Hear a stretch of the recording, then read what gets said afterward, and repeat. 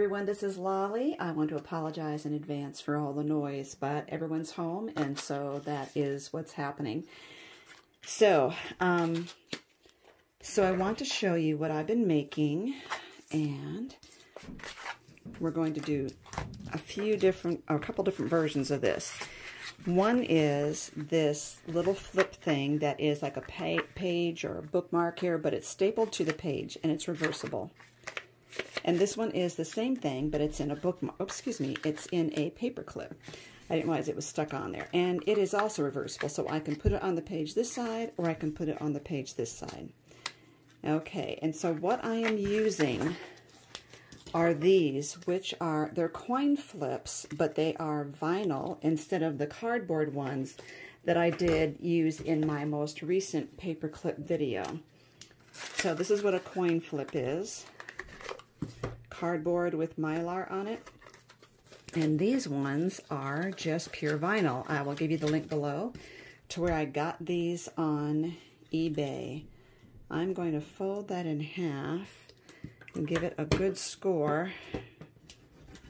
Helps it to work well. So there's so many possibilities about this. Now what I'm doing is I'm cutting squares of decorative cardstock into 1 5/8 inch squares. You can do 1 1/2, but 1 5/8 fills it a little better. And I'm using paper from Bo Bunny. It's one of their older pads, Charmed collection. Okay, so if you have a design, for instance, this one, which is, you want it to be vertical, you need to put it in this way and this way if you want it to come down off a paper clip or off of the top of your page. If you want it to go this way on your page, orient your papers this way and this way. So it's all about how the direction you want it to be. Let's assume that I'm going to staple this on a page. So I would put them in that way. I have already distressed the edges, and I can add some words maybe with this Tim Holtz thing here. I'm going to say, and I am distressing with the walnut stain. And this one is going to, I want to protect my little fairies. I'm going to say into dreams. Again, I'm trying to protect my fairies there. Into dreams. Okay. I don't want to put any embellishments on top of this because I want it to be flat in my work. I have another one here. And I like the artist.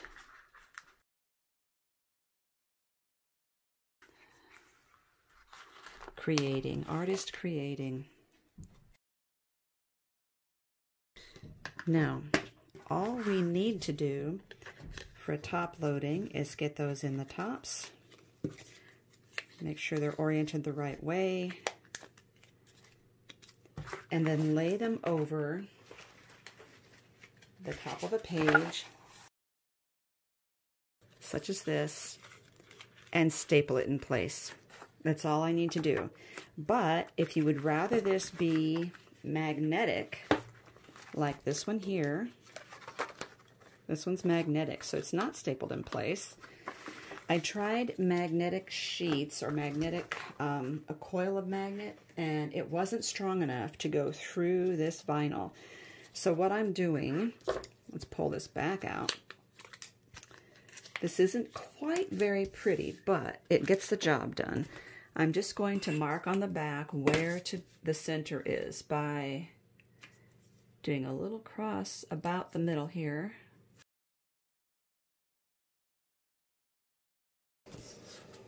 Sorry for the paint here. I'm still cleaning and painting my craft room. Okay. Now I have those two centers, and I want to use a washer on one and one of those super strong magnets on the other. I'm using a bigger one here. Okay. And some permanent glue. So I'm going to glue this, and I'm going to let it set for 20 minutes before I even mess with it. I'm going to use the Power Tack.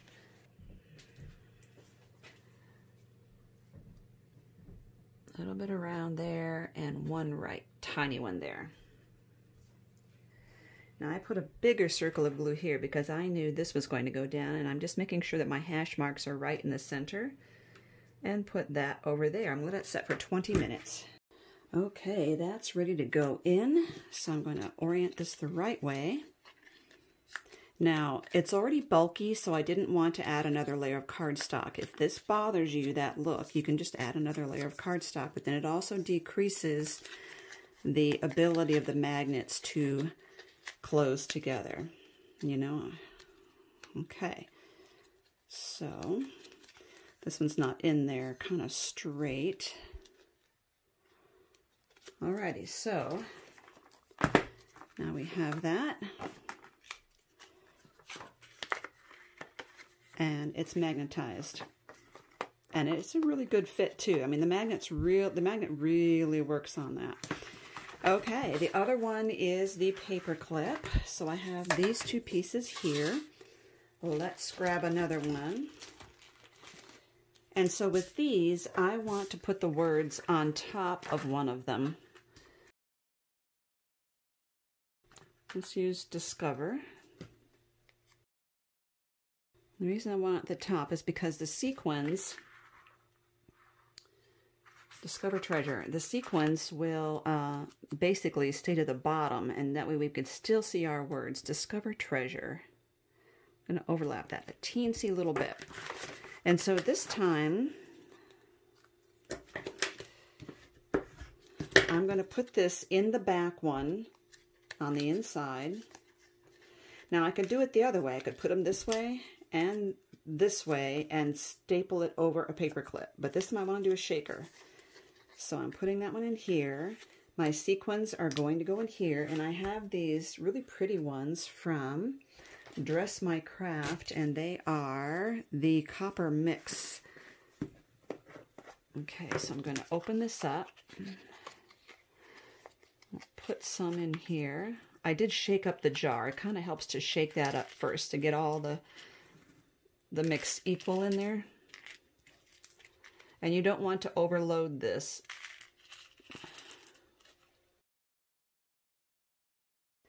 I'm going to take this in my sewing machine and sew it straight across there. But if you don't sew, another thing you can do is to take, this is too wide, but if you take the really narrow double-sided tape, peel off one end, one side, and lay it in here, then you can peel off the other end and shut it. But I don't have that. I'm going to sew mine. Okay, and I want to give kudos to a couple of my friends, because when I first started sharing that I had bought these and was playing with them, these coin flips, Karen had suggested shakers, and Terry had suggested the magnetic one, and so I've been playing around. There. Now you could see the sequins, you could see the words in the back. So what you need is a paper clip, and it needs to be wide enough for this to go over.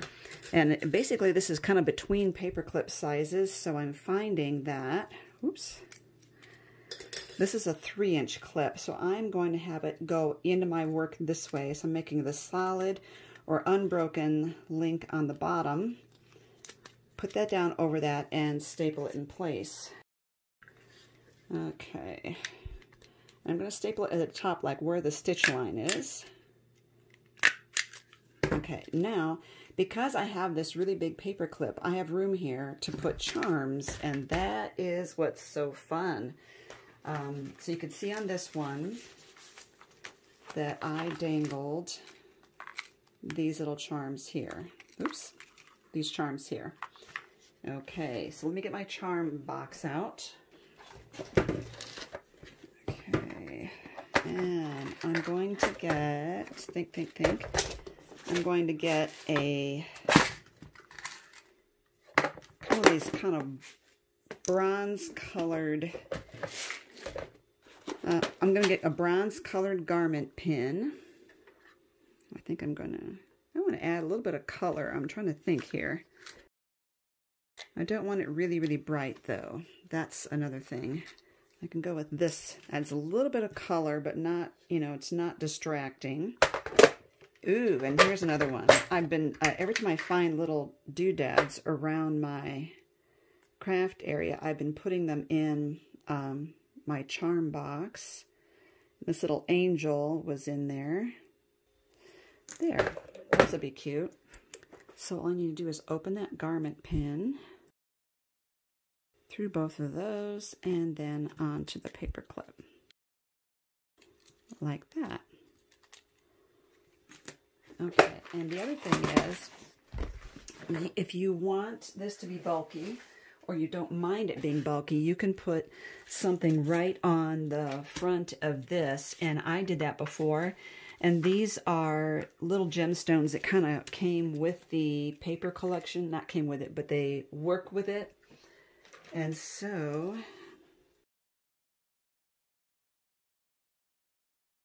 and I don't want to go down because I don't want to cover up that, but I could use a really tiny one.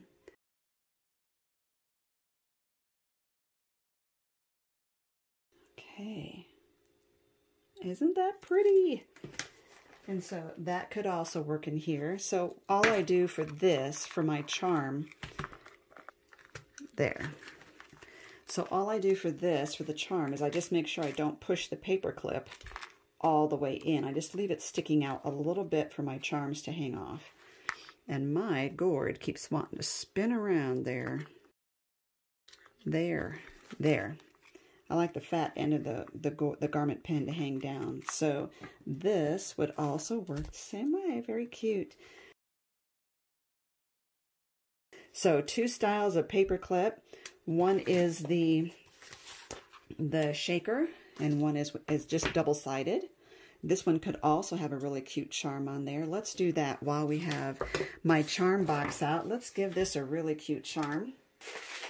So let's go with a really bright colored, let's grab this pink here. We'll get a pink garment pin. And would that be too long? That's really a statement piece, isn't it?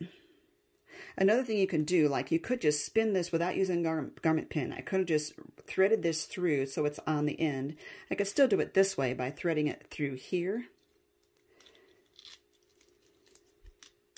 See, and now that's fine. It doesn't even need a garment pin unless I want to add one more dimension. How about that? It says kisses. That's really cute. How cute is that? See, at the last minute, we just decorated that and made that all cute. All right, thank you for watching. Look at the links down below, and you have a healthy day.